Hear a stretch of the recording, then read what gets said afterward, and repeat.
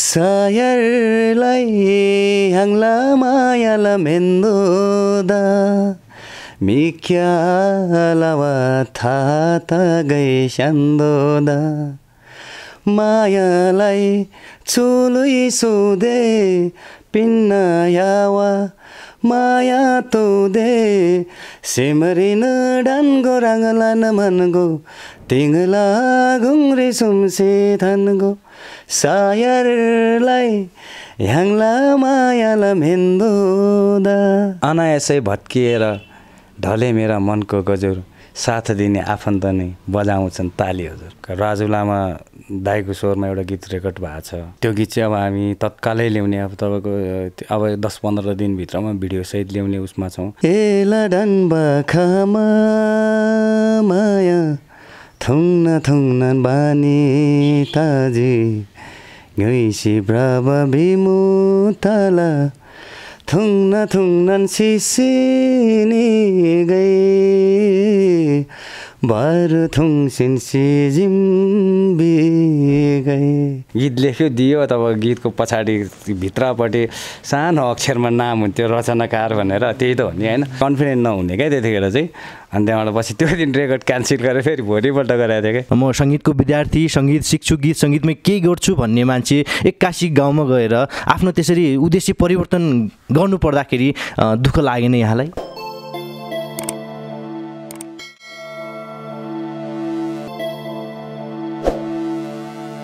नमस्कार अनि हार्दिक स्वागत छ यहाँ सम्पूर्णलाई हाम्रो टिभी नवबुद्धमा। फरक व्यक्तित्व, फरक विचारको नयाँ एपिसोड लिएर उपस्थित भइसकेको छु म छेडुप तामाङ। हामीले यो कार्यक्रममा नेपाली कला, साहित्य, गीत सङ्गीतसँग सम्बन्धित विभिन्न व्यक्तित्वहरूलाई अतिथिको रूपमा निमन्त्रणा गरेर उहाँको जीवन भोगाई, नेपाली कला, साहित्य अनि सङ्गीततर्फको केही रमाइलो कुराकानी गर्दै आएका छौँ। यसै सिलसिलामा आज भने मसँग हुनुहुन्छ पछिल्लो समयमा गायन क्षेत्रबाट शब्द रचनातिर भएका शब्द रचनाकार हस्त लामा हार्दिक। अहिलेको लागि हस्त लामा हार्दिकलाई हाम्रो टिभी नवबुद्धमा स्वागत गरौँ। स्वागत छ हस्तजी यहाँलाई।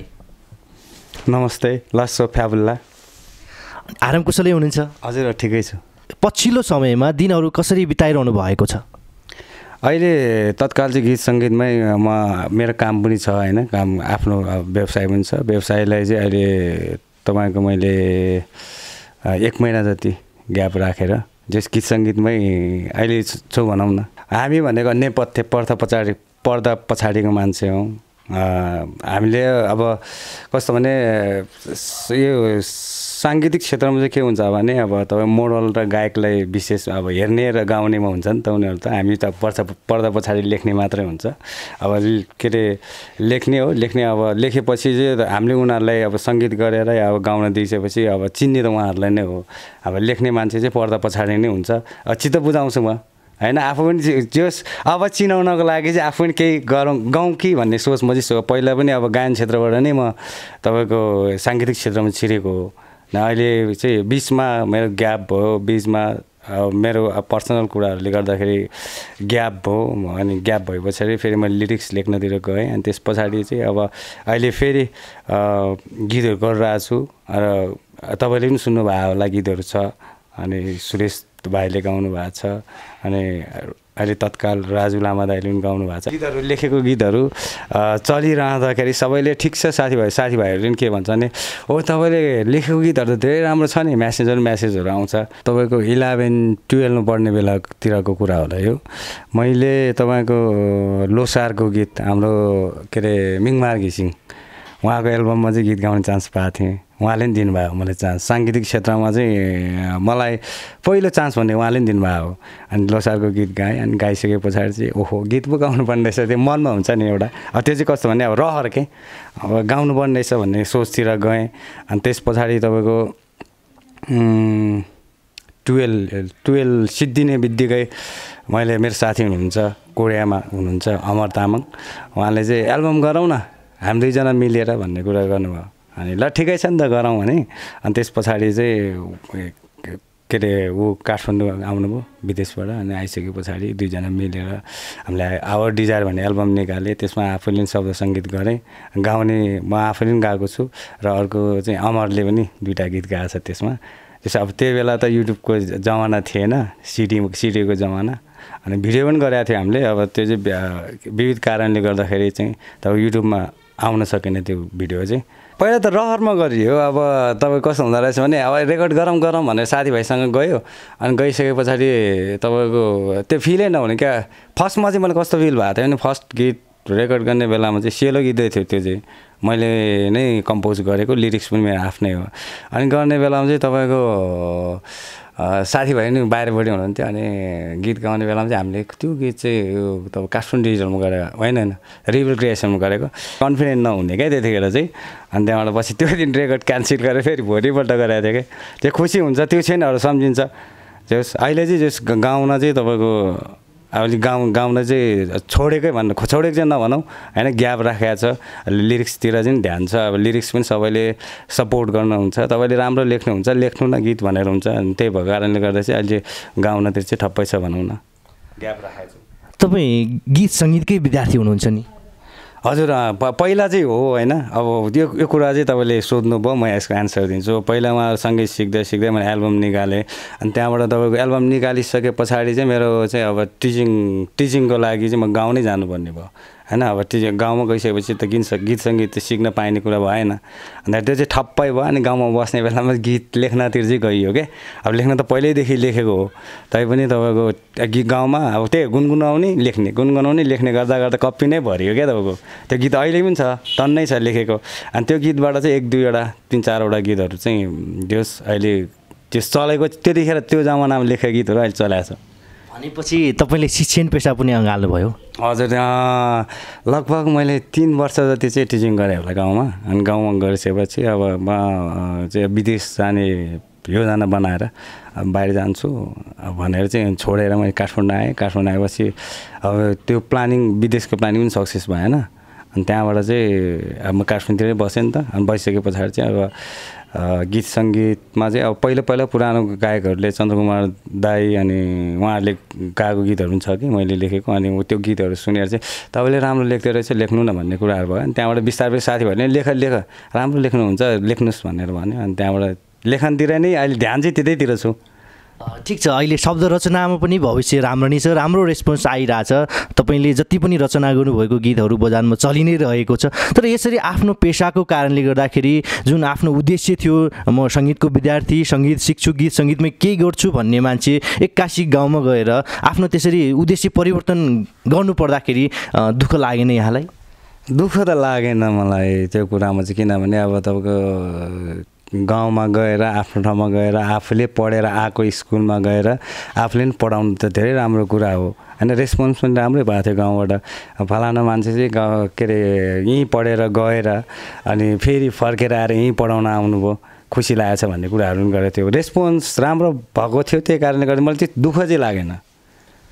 अहिले पछिल्लो समयमा जुन सुरेश लामाले गाउनुभएको, अहिले हामीले युट्युबतिर त हेर्न सकिन्न, थोरै प्रोमो मात्र राखे होला सायद, शायर लौ भन्ने जुन एउटा लभ सङ छ, सेन्टिमेन्टल, यो किसिमको जुन भावना व्यक्त गर्ने जुन शब्द रचना गर्दाखेरि तपाईँ कति आफूलाई भावनामा भावुक बनाउन सक्नुहुन्छ? त्यो त डुब्नै पर्छ हजुर। मैले अब जस्तै अब मान्छेले के हुन्छ भने जस्तै तपाईँको एउटा फिल्ममा खेल्ने एक्टरलाई पनि तपाईँको त्यो त कन्सेप्ट त्यो भित्र डुब्नको लागि त मान्छे आफै फिलिङ्समा डुब्नै पर्छ। गीत लेख्न झनै गाह्रो छ तपाईँको। जस्तै मलाई चाहिँ त्यस्तो फिल हुन्छ, जस्तै अब तपाईँको मैले एउटा गीत लेख्छु भने पहिला म कहानी फ्रेम बनाउँछु होइन, अनि त्यो फ्रेमभित्र आफू बस्छु, अनि बसिसकेपछि त्योभित्र डुब्ने हो। डुबिसके पछाडि चाहिँ अब गीत कसरी बनाउने होइन, त्यो कहानीले कसरी बङ्गाउने भन्ने कुरा हुन्छ, त्यहाँबाट मात्रै शब्द निकाल्ने हो। तपाईँ शब्द रचना गरिरहँदाखेरि म अब यस्तो विषयवस्तुमा शब्द रचना गर्छु भनेर मात्र पूर्व तयारी गर्नुहुन्छ, या कुनै पनि बेला कुनै पनि अवस्थामा तपाईँलाई फुरेर आउँछ त्यो गीत, त्यतिखेर पनि तपाईँले आफ्नो कलमहरू चलाउने गर्नुभएको छ? म चाहिँ तपाईँ यस्तो, मलाई चाहिँ विशेष मनपर्ने चाहिँ अरूले दिएको फ्रेममा, अरूले दिएको कहानीमा गीत लेख्न चाहिँ मजा आउँछ होइन। तैपनि अब कहिलेकाहीँ त आफू बस्दा हिँड्दा एक्लै हिँड्दा पनि तपाईँको के हुन्छ भने गुनगुनाउँदै पनि शब्द त आउँछ नै। त्यो कुराहरू चाहिँ म अब जस्तै बाटोमा हिँड्दा पनि तपाईँको शब्दहरू आयो भने चाहिँ मैले मोबाइलमा चाहिँ अब तपाईँको भोइस रेकर्ड गरेर राख्ने, अनि आइसकेपछि कपीमा कोर्ने, त्यस्तो गर्छु। र त्यो भन्दा पनि मलाई तपाईँको अरूको कन्सेप्टमा होइन त्यो अरूको कन्सेप्टभित्र छिरेर अर्काको फ्रेमभित्र छिरेर गीत लेख्न चाहिँ मजा आउँछ। त्यस्तै अस्ति पनि भर्खर मैले एउटा गीत लेखेको थिएँ, हजुरले सुन्नुभयो होला, तामाङमा के अरे हावा लामा भन्ने के अरे सन्ध्याले जस मलाई राम्रो लाग्छ उहाँको स्वर होइन। त्यो उहाँको त्यो एला डान्बा खामा भन्ने गीत पनि मैले के अरे आफ्नै कहानी मैले लेखाएन, उहाँले त एउटा कन्सेप्ट दिनुभयो। म काममै थिएँ, म रसुवामा थिएँ त्यो बेला, उहाँले फोन गर्नुभयो, फोन गरेर सम्झै मलाई यस्तो फ्रेममा चाहिँ यस्तो खालको गीत चाहियो भने, अनि त्यो चाहिँ मलाई तपाईँको टाइम पनि लागेन क्या तपाईँको त्यति 2.5 घन्टा त्यस्तै लाग्यो होला। 2.5 घन्टामा ठक्क लेखेर अनि मैले पठाइदिएको छु, ठिक छ सम्झि भनेर भोलिपल्ट 3 दिन 4 दिन पछाडि फेरि उहाँले सङ्गीत गरेर पठाउनु भएको रहेछ। अनि मलाई राम्रै लाग्यो त्यो गीत, जस्तो अहिले राम्रै चलिरहेछ भनौँ न त्यो गीत। भनेपछि 2 घन्टामा आफूले एउटा कथावस्तुमा आफूलाई विलिन बनाएर भावनामा आफूले डुबाएर शब्द रचना गरिसक्नुभयो तपाईँले। यो थोरै गुनगुनाइदिनुहोस् न हाम्रो दर्शक श्रोताहरूमा आज। एला डान्बा खामा माया थुङ्न थुङ्न बानी ताजी गैसी ब्राबा बिमु ताला थुङ्न थुङ्न सिसिनी गई बार थुङसिन सिजिम्बी गए। Thank you. अहिलेसम्ममा तपाईँले यो माया प्रीतिका गीतहरू अलिक सेन्टिमेन्टल खालको गीतहरू मात्र रचना गर्नुभएको छ या अन्य एबिसी यो तामाङ समुदायमा आधारित जति पनि धर्म कला संस्कृतिसँग आधारित कुनै शब्द रचना गर्नुभएको छ अहिलेसम्म? मैले चाहिँ तपाईँको यस्तो भयो, अब अहिलेसम्म मैले गरेकोहरूमा चाहिँ तपाईँको माया प्रीतिकै गीतहरू छ। अब मलाई अब जतिसुकै साथीभाइ आउनुहुन्छ गीत लेख्नु भनेर त्यस्तै अब उहाँले फ्रेम दिनुहुन्छ, यस्तो माया प्रीतिमा यस्तो खालको चाहिँ यस्तो कहानीमा लेख्नु भनेर आउँछ। अब धर्म आफ्नो कला संस्कृति सम्बन्धी गीतहरू चाहिँ आएको पनि छैन होइन, लेखेर त राखेको छु मैले, आफू गर्ने पनि सोचमा छु। अब म आफै पनि अब पहिला चाहिँ अब गायन क्षेत्रबाटै प्रवेश भएको कारणले गर्दा पनि म फेरि पनि अब गाउँ कि भन्ने सोच्नु छु। अब मैले गाएँ भने चाहिँ म त्यस्तो खालको गीत गाउँछु होला। याद छ अहिलेसम्म आफूले रचना गरेको शब्दहरू कतिवटा जति रेकर्डिङ भयो? लगभग तपाईँको अब नेपालकै तामाङमा चलेको कलाकारहरूले गाएको चाहिँ त्यही 10-12वटा भयो होला होइन। अब म आफैले नै पहिला गरेकोहरू मैले युट्युबमा चाहिँ हालेको छैन, त्यही 10-15वटा छ। र अर्को तपाईँको भर्खर नयाँ आउने कलाकारहरूले गरेको त तपाईँ लगभग 30-40वटै भइसक्यो होला। अब त्यो गीतहरू चाहिँ अब युट्युबमा चाहिँ अब अहिलेसम्म देखाएको छैन। भाइहरू आउँछ गरम दाइ भन्छ, गरिसकेपछि उनीहरू गएको हुन्छ। अब त्यो चाहिँ युट्युबमा चाहिँ आएको छैन, 2-3वटा मात्र आएको छ। यहाँलाई मैले सोध्न चाहेको, हुन त आफ्नो रचना आफूले गरेको रचना सबै आफूलाई राम्रो लाग्छ, तैपनि राम्रो मध्येको अझ राम्रो दर्शक श्रोताले पनि त्यत्तिकै रुचाएको तपाईँको सबैभन्दा राम्रो रचना चाहिँ कुन हो जस्तो लाग्छ? राम्रो त आफ्नो रचना सबैलाई सबै नै राम्रो लाग्छ नै होइन। अब तपाईँको अब मैले गरेको अब त्यो लेखेको गीत तपाईँको यो अहिले टुहुरोला चुली फिल्मको गीत छ, हाम्रो जोगलाल सम्झीले सङ्गीत गर्नुभएको छ, अनि आशुसेन लामाले गाउनु भएको छ, शशिकलाले गाउनु भएको छ। त्यो गीत मलाई एकदम शब्द चाहिँ राम्रो लाग्छ होइन। अनि तपाईँको अर्को गीत अहिले अघि तपाईँले सोध्नु भएको छ, प्रयासजीले सङ्गीत गर्नुभएको छ, अनि त्यो गीतलाई चाहिँ हाम्रो सुरेश भाइ नाम चलेकै सिङ्गर हो नेपालीमा चाहिँ। अब तामाङमा उहाँले मलाई लाग्छ फर्स्टै गीत होला उहाँको तामाङमा, त्यो सायरलाई ह्याङला मायालाई मेन्दो त भन्ने त्यसको शब्द चाहिँ मलाई एकदम अति मिठो लाग्छ होइन। अब गीत त बजारमा आएको छैन, तपाईँको रेकर्डिङ रिपोर्ट चाहिँ राखेको छ के अरे तपाईँको सौको प्रोडक्सनबाट हो कि कुनबाट हो। अनि त्यो गीत चाहिँ मलाई आशा छ, मलाई त्यो गीत चाहिँ अझ चल्छ होला जस्तो लाग्छ। यो अरू कसैले दिएको फ्रेममा आधारित भएर रचना गर्नुभयो या आफैले कन्सेप्ट बनाएर? होइन, यो म आफैले कन्सेप्ट बनायो। तपाईँको यो सायरलाई भन्ने चाहिँ मैले आफैले कन्सेप्ट बनायो। तपाईँ आफै गायन क्षेत्रबाट आउनुभएको हुँदा थोरै एक लाइन गाएर सुनाइदिनुहोस् न। सायरलाई ह्याङला मायाला मेन्दोदा मिक्यालावा थाता गए स्यान्दोदा मायालाई चुलुई सुदे पिन्न यावा माया तोदे सिमरिन डान्गो राङलान मनको तिङला घुङ्रे सुम्से थान्गो सायरलाई ह्याङला मायाला मेन्दोदा। Thank you. मन छुने खालको शब्द रचना गर्ने मात्र होइन, दर्शक श्रोताको मन मस्तिष्कमा बस्न सफल जुन आवाज छ तपाईँको, धेरै धेरै धन्यवाद। रमाइलो गीत प्रस्तुत गरिदिनु भयो, मुटु छुने गीत प्रस्तुत गरिदिनु भयो। तपाईँलाई लाग्छ यो म शब्द रचना गरेरै तामाङ सेलो जगतमा आफ्नो करियर क्रिएट गर्न सक्छु जस्तो लाग्छ यहाँलाई? त्यो चाहिँ होइन, म कस्तो तपाईँले अगाडिको क्वेसनलाई तपाईँले धेरै धेरै धन्यवाद होइन। स्वर त खासै राम्रो त छैन, अब नभए पनि गाउने भन्ने सोचमा चाहिँ छु होइन। अब रहर हुँदो रहेछ अब तपाईँको। तर मलाई चाहिँ पछिल्लो तपाईँको क्वेसनले चाहिँ के भन्छ भने अब यो गीत सङ्गीतमै लागेर यस्तो गर्छु उस्तो गर्छु भन्ने मेरो खासै सोचाइ चाहिँ होइन होइन। अब मेरो प्रोफेसन अर्कै छ, अनि तपाईँको अब मेरो काम विशेषले गर्दाखेरि म यो ठाउँ के अरे यो गीत सङ्गीतमा चाहिँ सधैँभरि लागिरहन पनि सक्दिनँ होला सायद होइन। तै पनि अब गीत लेख्ने भन्ने कुरा त तपाईँको अब स्टुडियो धाउनु पर्ने होइन, घरमै बसेर लेख्ने कुरा हुन्छ। मनमा जतिखेर आउँछ त्यतिखेर लेख्ने त हो। अनि त्यही भएर चाहिँ अब लेखनलाई चाहिँ छोड्दिनँ जस्तो लाग्छ मलाई। अब किनभने अब अहिले मैले 2-4वटा गीतहरू गर्ने बेलामा चाहिँ तब रेस्पोन्स राम्रो पाइरहेछ। सुरेश भाइले अहिले हे कन्जेसम भन्ने चाहिँ गीत सेलो गीतै गाउनु भएको छ। त्यो गीतबाट पनि मलाई तपाईँको यो गीत चाहिँ धेरै साह्रै राम्रो छ भन्नुभएको छ होइन। अनि भिडियो पनि अहिले राम्रै बनाएको छ, खुसी लाग्छ। त्यस्तो भन्दाखेरि चाहिँ अब गीत सङ्गीतलाई नछोडाउँ कि भन्ने चाहिँ मनमा हुँदो रहेछ त्यस्तो कुरा चाहिँ। हुन त यहाँको शब्दहरू यहाँभन्दा अगाडिको स्वर्गीय नाना योगिता मुक्तानजीको आवाजमा पनि यहाँको रचना स्टुडियोमा रेकर्ड भयो। चन्द्रकुमार दाजु आदरणीय दाजु हुनुहुन्छ, उहाँ आफैले नै गाउनुभएको छ, विश्वदोङले गाउनुभएको छ। तैपनि पछिल्लो समयमा यो सुरेश लामा लगायत अनि यो हावा लामाको गीतले गर्दाखेरि मात्र थोरै हस्त लामा पनि शब्द रचनाकार रहेछ है भन्ने थोरै महसुस भएको छ दर्शक श्रोताहरूलाई। त्योभन्दा अगाडिको जति पनि शब्द रचना गर्नुभयो खासै त्यति मिडियामा आउन सफल हुनु भएन, तैपनि अझै निरन्तरता दिँदै हुनुहुन्छ यसलाई नि? हजुर, अब मैले अघि नै भने नि तपाईँलाई, अब शब्द लेख्ने मान्छे भनेको सधैँ पर्दा पछाडि हुन्छ। पर्दा पछाडि भएको मान्छेलाई चाहिँ अगाडि इन फ्रन्टमा देखाउनको लागि त सक्दैन होइन। अब कि अब म गायकै भएर निस्क्यो भने चाहिँ अब गाउँदो रहेछ यसले भन्ने कुरा हुन्छ। तपाईँ शब्दलाई चाहिँ अहिले मलाई लाग्छ खुसी पनि लाग्छ क्या। अहिले कस्तो भने जस्तै अब यस्तै मिडियाहरूले चाहिँ तपाईँको यो मान्छेले लेखेको गीत हो भनेर चाहिँ आम दर्शक सामु चाहिँ चिनाउँछ।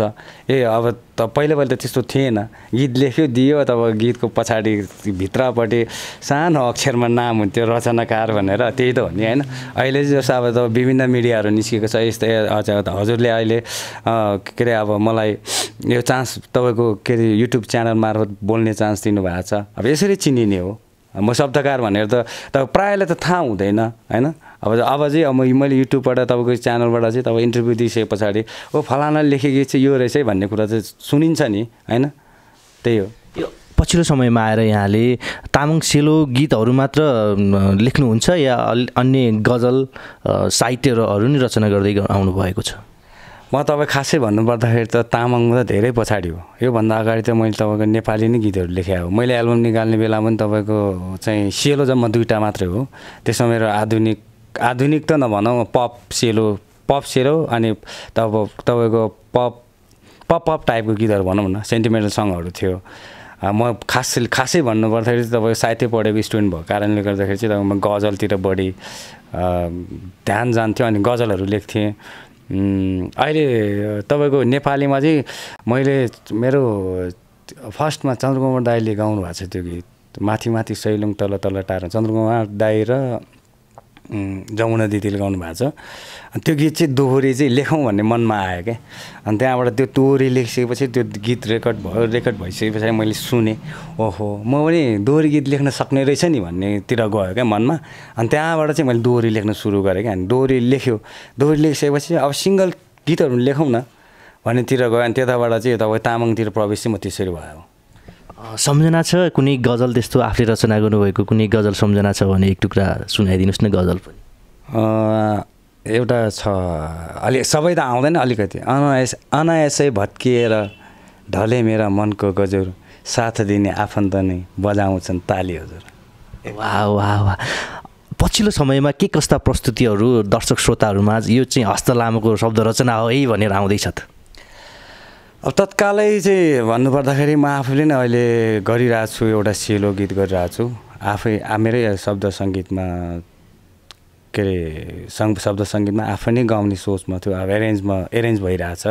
र त्योभन्दा अगाडि चाहिँ मैले तत्कालै योभन्दा तपाईँ 10-15-20 दिन अगाडि भनौँ न राजु लामा दाइको स्वरमा एउटा गीत रेकर्ड भएको छ। त्यो गीत चाहिँ अब हामी तत्कालै ल्याउने, अब तपाईँको अब 10-15 दिनभित्रमा भिडियोसहित ल्याउने उसमा छौँ।